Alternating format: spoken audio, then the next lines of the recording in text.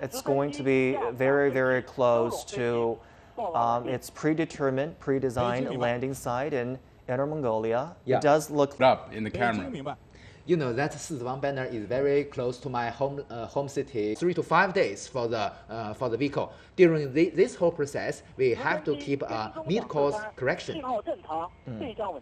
Great. So from the voice of near side of the moon. This time, soil samples have been collected from the far side of the moon. The first time in humanity's history.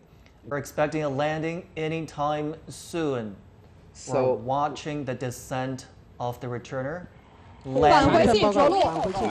It's landed. You can hear applause from the ground control and command center as people watch this with breath. And that is the first one from the far side, the second time for China. And we'll look forward to learning more about those samples. It could take time. We can see individuals on foot, an individual on foot making his way to back to Beijing.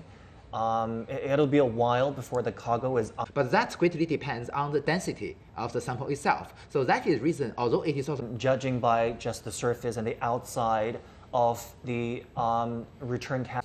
We'll be hearing a statement from the director of the China National Space Administration, assessing the status of the returner